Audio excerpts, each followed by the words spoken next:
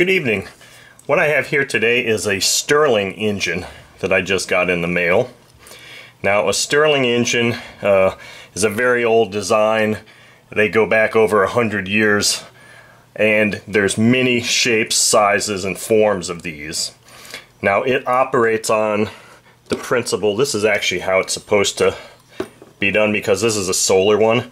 It operates on the principle of expansion of a gas. And in this case, the gas is probably just standard air sealed in this chamber here with O-rings. Now, this is a solar one, so that in theory, if we were to put this out in direct sunlight, the sun would heat the air on this side of the piston, pushing it down, and then the air on this side, being cooler, would push it up. And then it just continuously moves like that as long as there's a heat source applied. Now, I had it in this orientation because for my demonstration, I'm actually going to put this on top of a cup of boiling water. So let me go get the water and we'll see how this thing operates. Okay, so I've got my cup of boiling water. I don't know how boiling it is actually, it's pretty darn hot. And I'm going to set this right on top here. Now I'm going to give this a little bit of time to heat up and begin heating the air in here. Now you may be wondering why I've got these spokes painted. I used a black permanent marker on them because I was hoping I'd be able to actually get some RPM readings, but my testing with the RPM with my tach really was inconclusive. It wasn't really showing me anything there. So, and I think it may be just that this thing doesn't rotate fast enough for, I think it says it's only up to maybe 70 RPM. But I did have my Carnegie tach set to 5 spokes, but it didn't work. But let's see. It looks like it's kind of wanting to do something here. Let's see if it's warm enough to start going.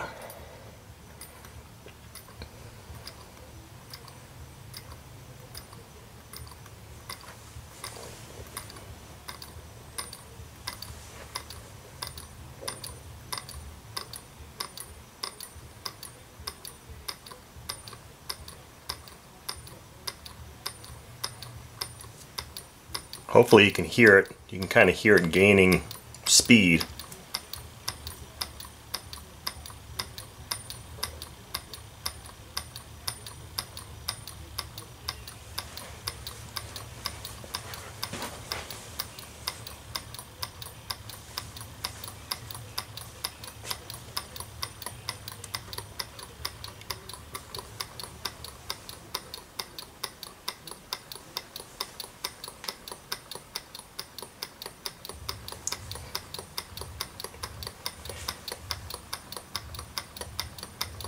Sounds like that might be max RPM right there.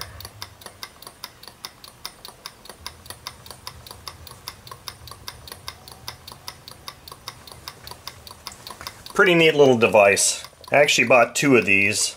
One's a different design than this. I wanted 2 because I got them for very inexpensive. I got them for like $35 each. And I wanted 2 just because in case one didn't work, maybe the other one would, because they're so inexpensive. I have a feeling that they either won't last very long, or I just wasn't even sure if they were going to work at all. But pretty cool little device. Really can't, it's not very practical for me to just sit here and watch it because I have to have a heat source. I actually did try putting ice in here, but it really didn't work at all that way. It's really, you know, it really needs the hot air. Now, when I first experimented with it, I took it outside.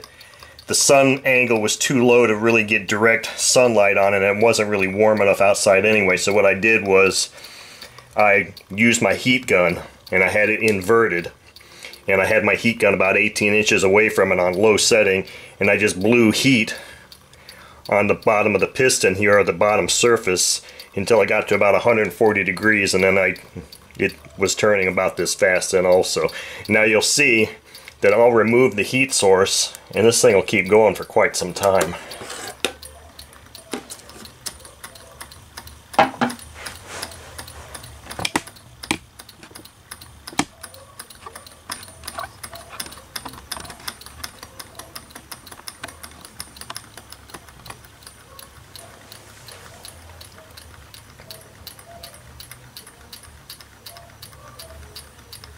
So anyway, a neat little novelty device.